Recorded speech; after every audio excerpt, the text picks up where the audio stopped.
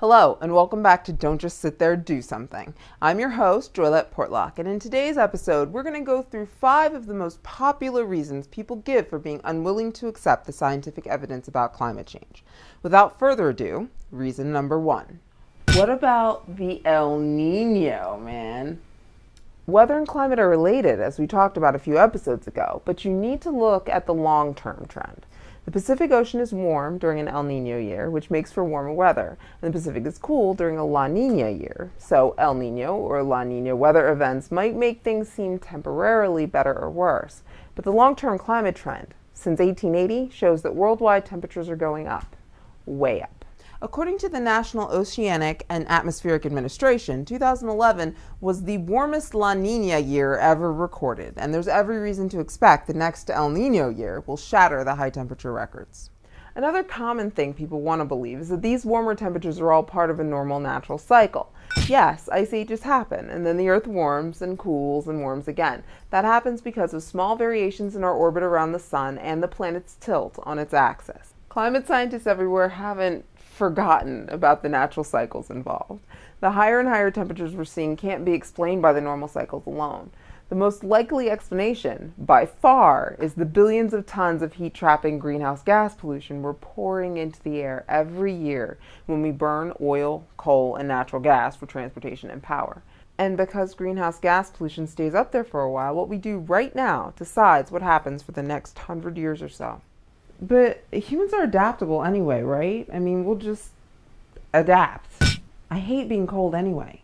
The changes we're causing are coming too suddenly for us to adapt well. There's not enough time for humans to adapt our way out of needing water in a drought. Well, I guess that's kind of good. I mean, I would look terrible with like a camel hump or something. Moving on to reason number 4, that some scientists somehow are secretly making money off of perpetuating the myth of global warming.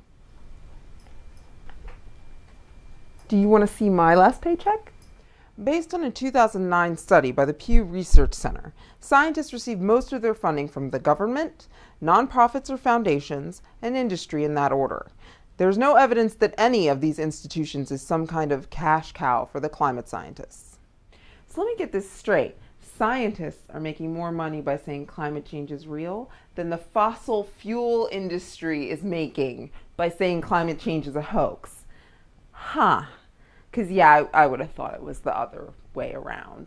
There's an illusion out there that the scientific community is divided on this. It's not. In March of 2010, a review of expert opinions showed that 97 to 98% of climate researchers agree that climate change is real and that our burning fossil fuels is the cause. The scientific societies agreeing with that statement include 32 national science academies around the world, including our own National Academy of Sciences, the National Research Council, the American Association for the Advancement of Science, the American Chemical Society, the American Institute of Physics. 97%. Because that's like if you had a toilet overflowing in your house and you invited 100 plumbers to give you recommendations for fixing it, and 97 of them gave you some kind of reasonable response, but you went with the 3 that didn't even go in the bathroom and then started to tell you your house had no toilet. The only professional society that still seems to be officially disagreeing that global climate change is happening and is man-made is the American Association of Petroleum Geologists. The other thing the experts agree on is that we need to do something about our greenhouse gas pollution and do it now. So I hope that you are charged up and ready to take the episode's 2 actions. The first one is easy. Just have a conversation with someone about climate change. Anyone. A friend, a parent, that sweet old lady behind you in line at the grocery store who seems like she just wants to talk to someone about anything. You know, show someone this video. You can let us know how it goes in the comments. Secondly, a larger action that will make a big difference. The Environmental Protection Agency has just proposed the first ever greenhouse gas pollution limits for new power plants.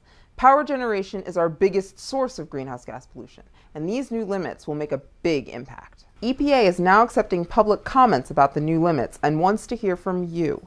So follow the link in the video description below and use the simple web form to voice your opinion about these important, achievable new limits. Talk to someone, anyone, about climate change, and let the EPA know what you think about the new pollution limits for new power plants. In other words, don't just sit there.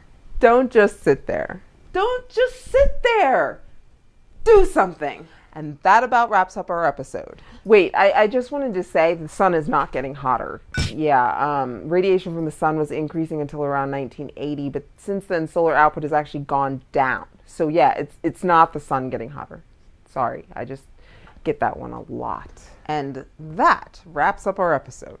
Tune in next time to hear the latest and learn something about climate. As summer heats up, we'll be talking about the ways that greenhouse gas pollution is affecting our air quality, and as always, what you can do to help. You can follow the show on Twitter, Facebook, YouTube, Google+, or on the web at dosomethingaboutclimate.com. So, watch again.